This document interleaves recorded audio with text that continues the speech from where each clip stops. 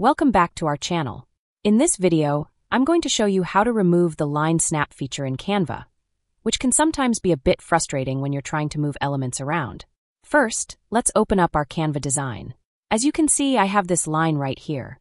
Now, when I try to move the point of the line, you might notice those pink grid lines snapping into place.